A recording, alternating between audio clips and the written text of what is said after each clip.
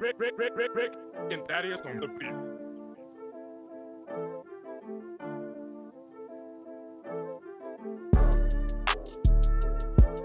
What? What's going on, fellas? What's going on, man? Feeling good? Feeling good. We got a lot to talk about. I wanted to specifically get into some basketball. NBA playoffs is underway. The Sixers have officially they've been upset by the Brooklyn Nets in Game 1. But before we get to that, I wanted to talk about our boy, or maybe y'all boy, Magic Johnson. That's your boy. Lakers, right? I thought he was my boy, but I don't know, man. He just randomly got up and quit his job at a press conference and didn't tell his boss. What was your reaction when you first heard that? I'm professional, obviously. I think deeper than that, though, right? So it's easy for everybody to say, oh, the job got hard for him. He wants to live a celebrity lifestyle. You gotta remember, Magic is sick. Like, you don't know if there's something deeper than this. When I think about how social media is kind of running the news, we go to social media to get our news, but then we kind of disseminate it in a way that we can get our followers. So we attach a joke to it. We try to go viral with it. We try to say something sensational. There might be something deeper here that, you know. When you say sick, you're talking about... He's been had AIDS since... HIV. I mean, I get what you're saying. I feel like that's not the case. That's not right? I'm just saying, there's a lot more options. It's just a strange situation how he put it. Yeah. There's not a lot of information. Yeah. He has been laughing it off, and I'm not gonna be here. I mean, we'll see. We'll get more information, I'm sure. We might not ever find out exactly why, rhyme or reason or anything like that. But I feel like he's feeling the pressure. You know what I'm saying? Like, I thought he was gonna come. I think he thought he was gonna come into LA. He's this LA guy. He's up in the rafters.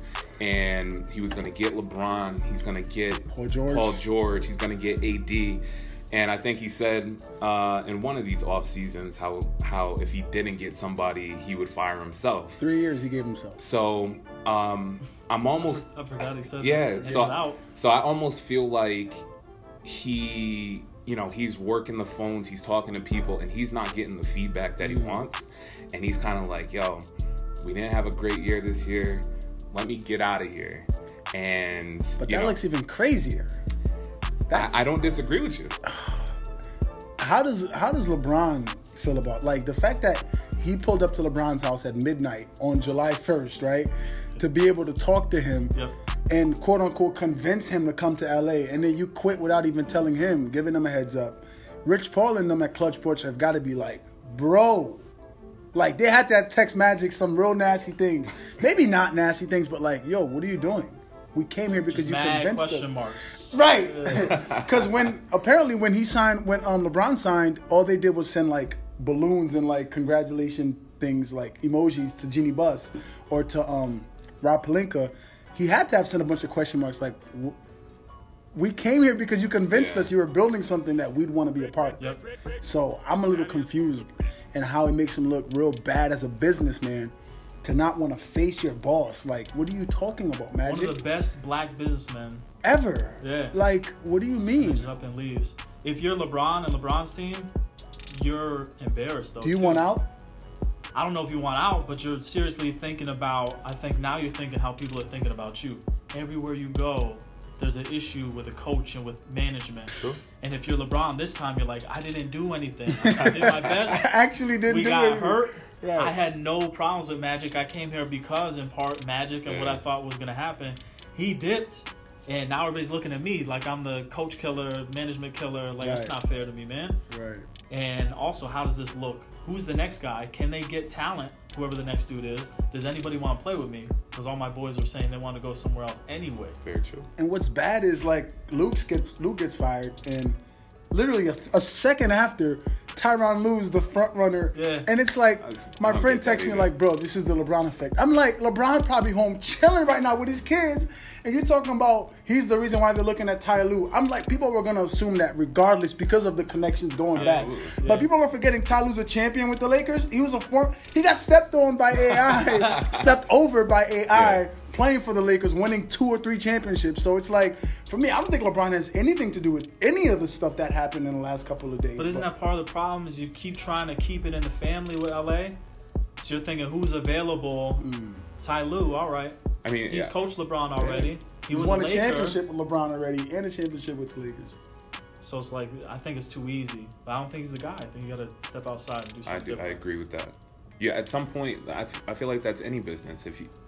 If you're doing things one way, you know, if they're just bringing in former Lakers, former players, et cetera, at some point you got to shake it up if you're looking to get results, because they haven't. Get to the playoffs. Yeah. One of these teams that's playing now. Speaking of playoffs, what do you guys think of these matchups? There's a lot of interesting matchups in the playoffs. Western Conference, you know, Houston dropped down to 4, so they'd be playing Golden State in round 2.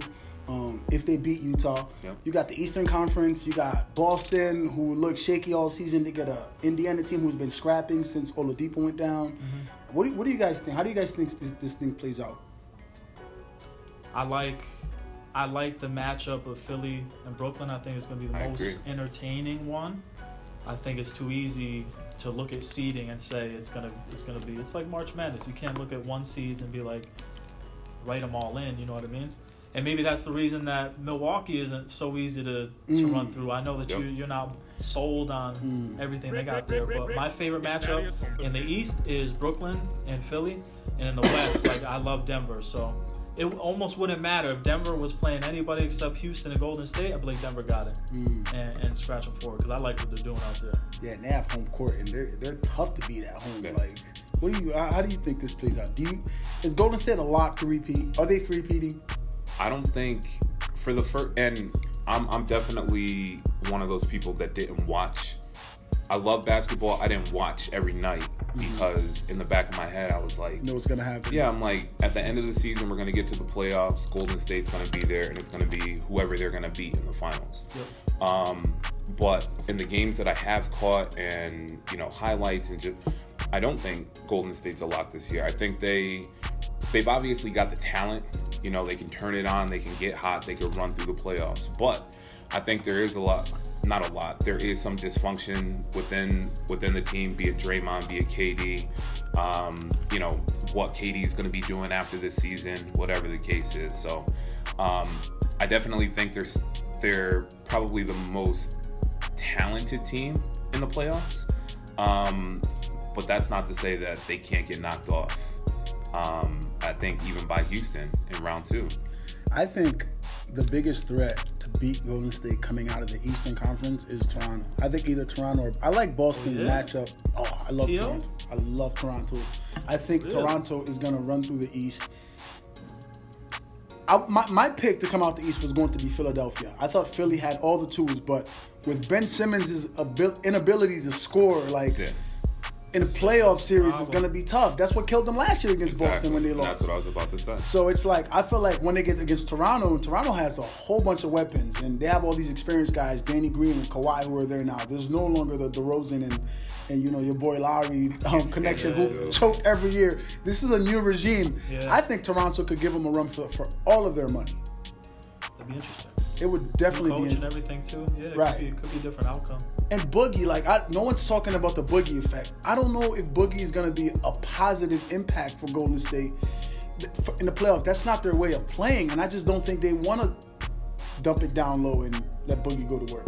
I don't know. We do this every year in football too, the Patriots. We do. They win, and every time we don't want them to, so we say, oh, this is how they're going to lose. And then they don't. And then when they played the Falcons, it's like, oh yeah, everybody loved it. And then they came back and found a way. And then when they lost to Philly, we all tried to say, we saw it coming, like Philly was so nice, they were doing this and that. But if Philly didn't win, it'd be like, yeah, we know what it is. Right. True. So with Golden State, this is just what they do. We don't want them to win. You want them to win? That's a no. You don't want them to win.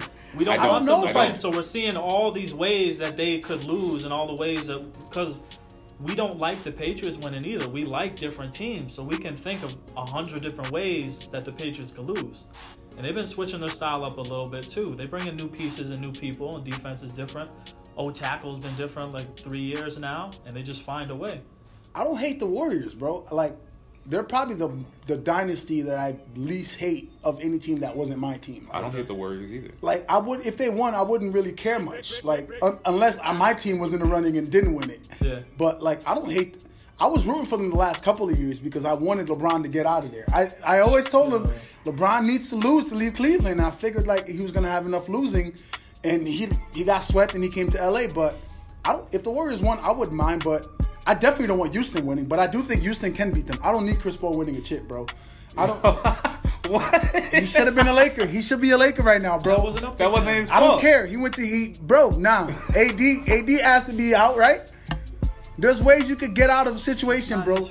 Bro, he went to the Clippers and he embraced it. He went there and embraced it, and then was dogging us for years. Nah, family, you all set. What are you talking about? You're all set, bro. The commissioner said you can't play with Kobe because that would be unfair. But then the commissioner you could was play like, with Blake Griffin. Hey, LeBron, you want to go to Miami? That sounds pretty cool. Like that's not on Chris Paul. Man. He embraced being a Clipper, bro. You can't do that. That wasn't your team. Houston is 6. Houston is 6? Houston is 6. All right, well, who's your MVP pick since we're on Houston? Is it Harden? Is it Giannis? No, it's Giannis. I mean, I've been flip-flopping. Really? Yeah. I've been saying Giannis, and I think in your poll I picked Giannis on Instagram. I can't discount what James Harden did this year. Early in the year, when Chris Paul went down, they had a bunch of injuries. That's when he went on that run where he's scoring under 30. 500 and when he's scoring 30 plus for 30 plus.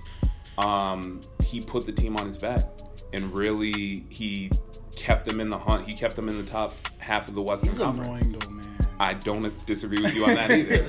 But you know what I'm saying? Like, for a team that had expectations, aspirations of making a run, if he doesn't do what he does, and you know, a lot of people, they don't like the ISO ball and things like that, but if he didn't do what he did, they don't have the talent on that team to stay in the top half of the Western Conference. That's what's interesting to me, because I feel like if Chris Paul was healthy, they would have still had the talent, but he wasn't.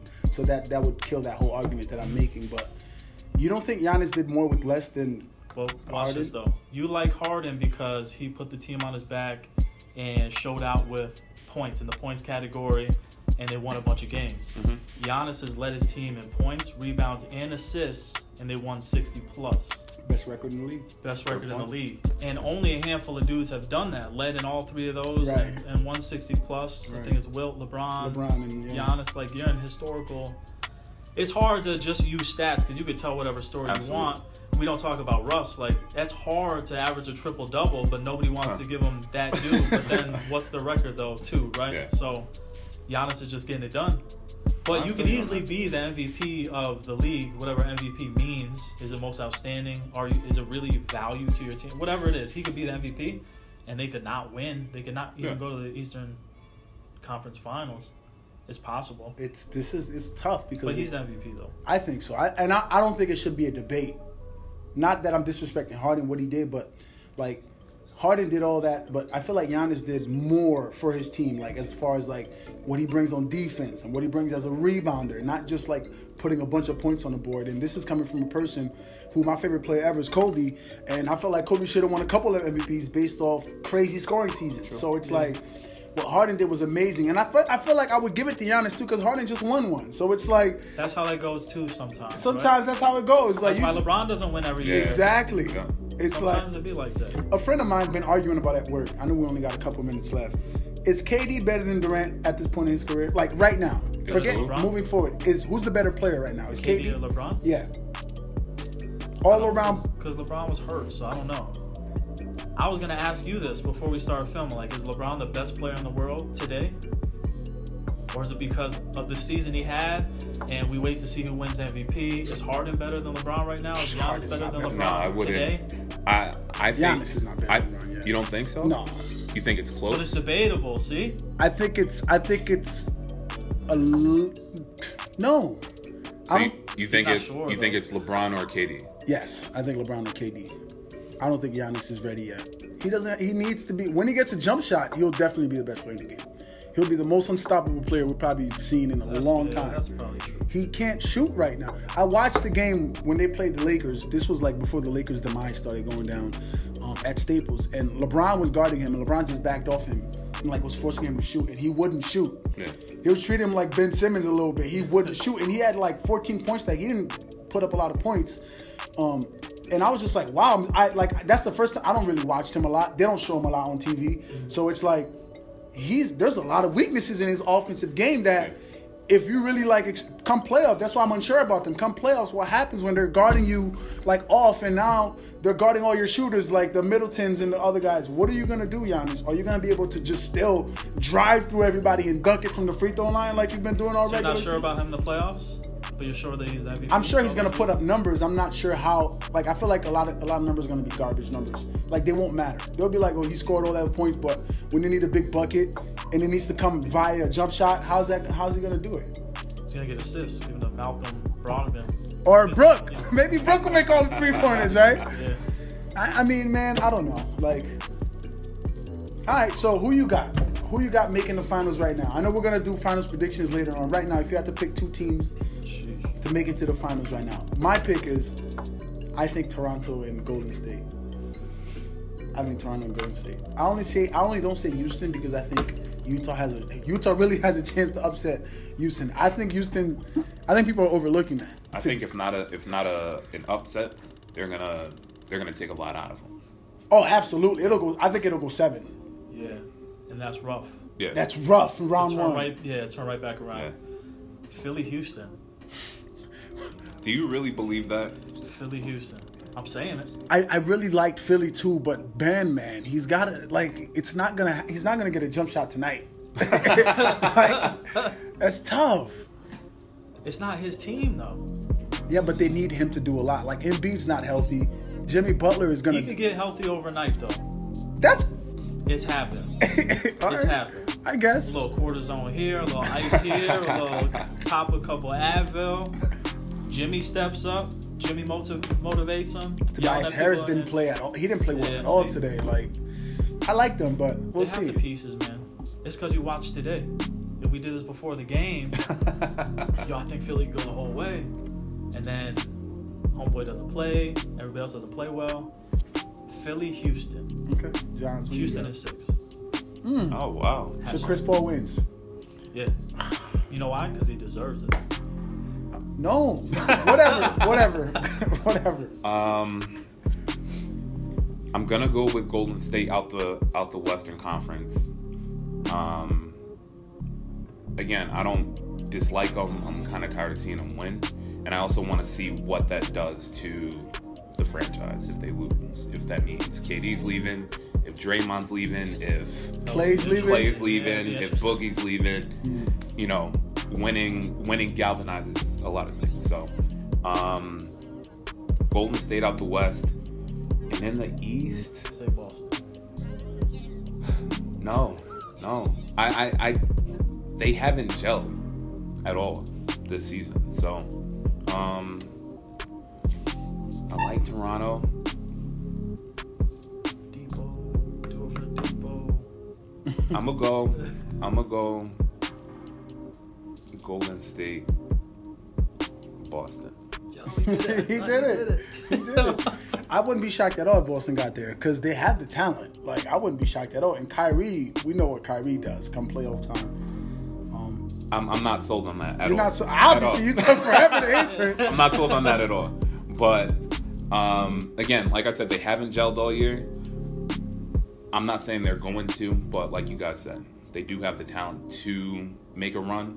And it's playoff time, and what wins. And really, that's you guys get hot at the right time. So, Boston, right. Golden State. I got Golden State, Toronto. You got Houston. Philly, Houston. Houston is Philly, 6. And you have Boston and Golden State. Yeah. There it is. Our playoff predictions. We'll see y'all next time.